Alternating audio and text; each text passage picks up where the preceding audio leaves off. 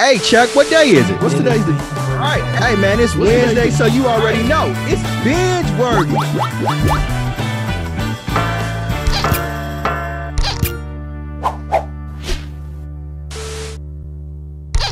Okay, so we're gonna start off. With you, Syntell, man. Well, this week we are watching Cowboy Bebop, and it is the live action version. So we're gonna start off with you, Syntell, man. How you gonna rate Cowboy Bebop, the live action version? Oh man, okay, so I can't lie, man. This one was disappointing. Yeah. I was expecting something to be a lot more. I think it's got some really good aspects regarding like the way it looks and the way it makes you feel nostalgic, but the story just didn't seem to want to be interesting. You know, it wasn't overly bad. It just wasn't interesting. I probably would have given it a cringeworthy if it wasn't for 2 episodes, episode 8 and episode 9. The last 2 episodes was good enough for me to make it a snack. And we'll get into the details on why that is. Okay, so you're going to rate it as a snack? All right. Yeah. Wow. I'm going to jump in here, gentlemen, and I'm going to be real honest with you. I thought this was terrible. I was thoroughly disappointed. They gave a lot of backstories to a bunch of characters that didn't have backstories, that didn't make sense to me. A bunch of twists and turns in the plots that just didn't add up. The characters that they were they already had a solid foundation. They were giving us weak backstories that we didn't need, and it didn't move this story at all. So, Syntell, man, you gave it a snack. I'm going to go ahead and go with your original thought. I'm giving it a cringeworthy. Wow. Giving it a cringeworthy.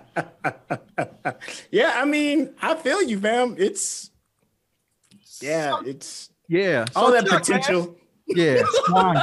Well, Chuck, man, how you gonna rate Cowboy Bebop? Man, I've been thinking about this for the last 3 days. Initially started off as a snack, and I kept going back to the look of it. I really like the anime look of it.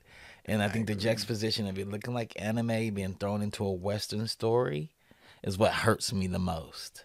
It was like they westernized the hell out of this story to the point where it wasn't good at all.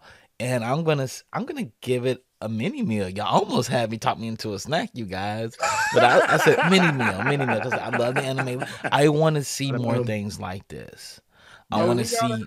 I thought the casting was well casted. We'll go into it. Yeah. I don't want to dive too deep now. I don't want to hog the mic right now, but I'm giving it a mini meal.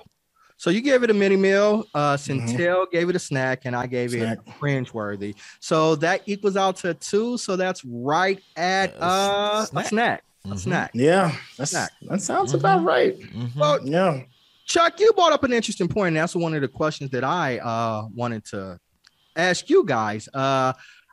I gave it a mini. I gave it a cringeworthy, and I'm sticking by that. And maybe you guys can convince me. But what I did enjoy about it was the look. Oh, we got to tell the guests that we do a double vote, so we vote at the beginning and vote at the end too. Okay, cool.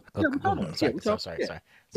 No, you're fine. So, we voted at the beginning, and then we have our discussion, and then we vote again, and we might change our rating.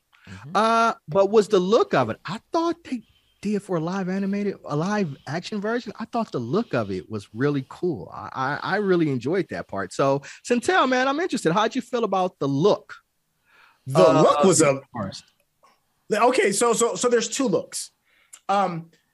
When you're talking about like the vehicle design and when you're looking at the planets and the planetscapes, like everything that was CG was super good. The CG was mind blowing.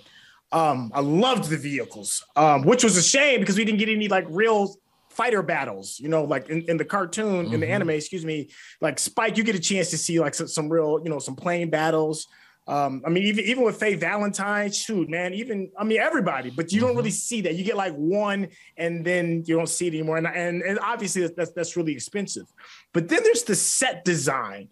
The set design at times felt like I was looking at a Broadway play.